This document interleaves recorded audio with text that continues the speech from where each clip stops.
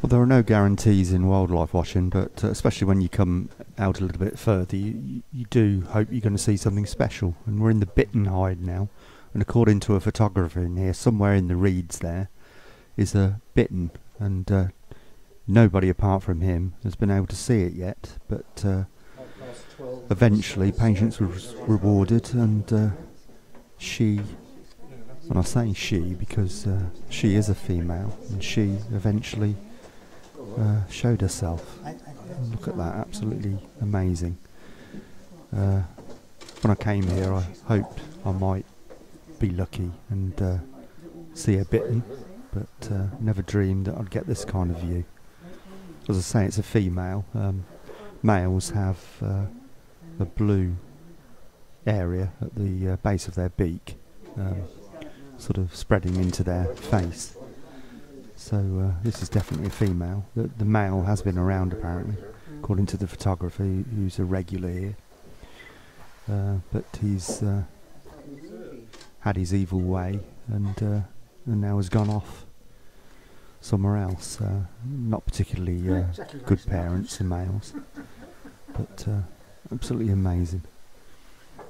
We've got Bittens at local reserves like Titchmarsh and Summerlees, and I've seen them flying over, especially at Summerlees. I saw one at Titchwell flying over, but I've never seen one in among the reeds like this. And what a fantastic view, just down below us, maybe 30-40 yards away. And what a view of one of the most secretive birds in Britain. You've probably heard of booming Bittens. It's the males that boom to try and attract a female.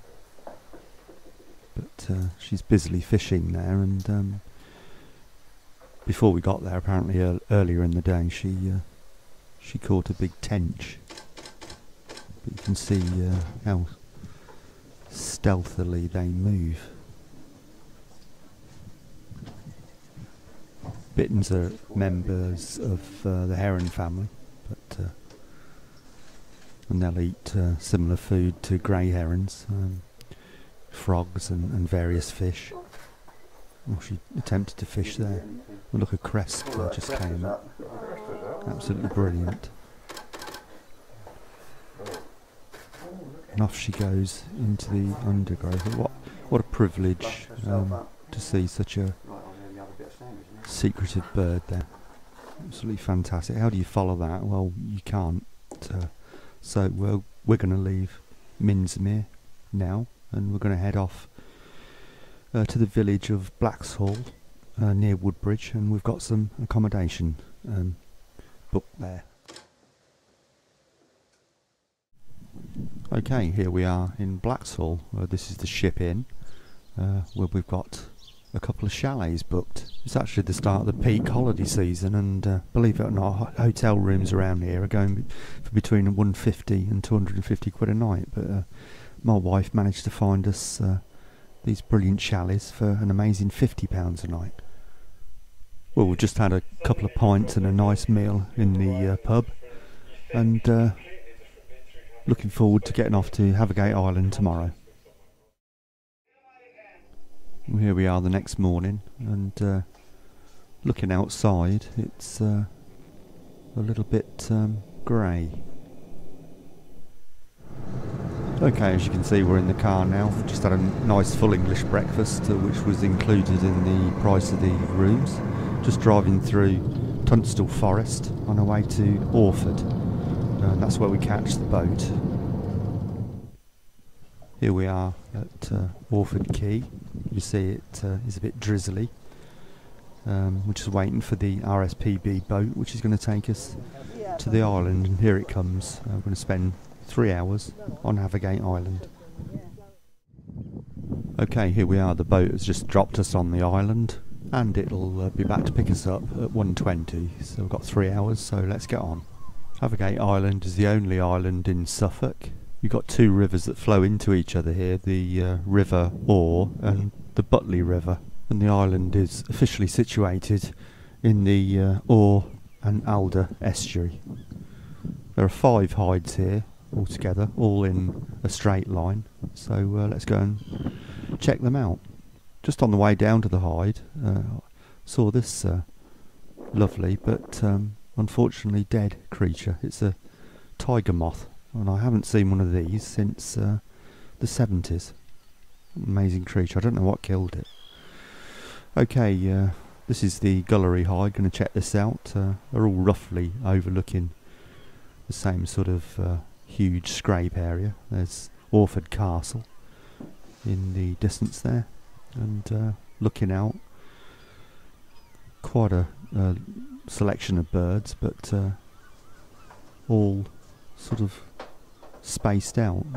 Good selection of various types of gull. Also small flock of avocet there.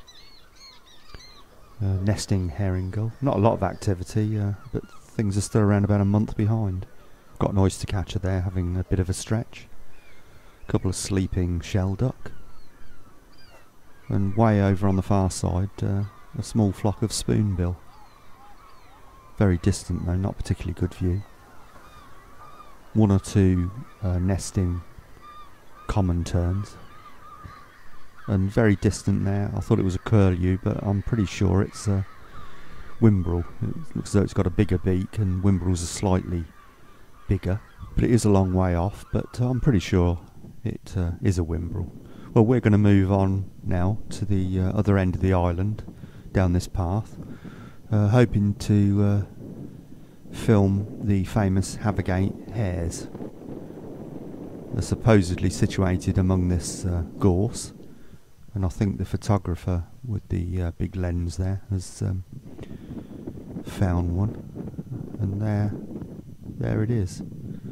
And just not bothered about him at all. You certainly don't need a lens that size to get a shot of it, and there's no way you'd ever get close to a hare like this on the mainland. But there are no predators here, and they're just used to people, and but you've got to look closely in the gorse here, because they're not particularly active at the moment, and they're well camouflaged. But what amazing creatures! But you know, it's almost cheating. You know, you can get so close, but although they are wild creatures, and what a lovely shot.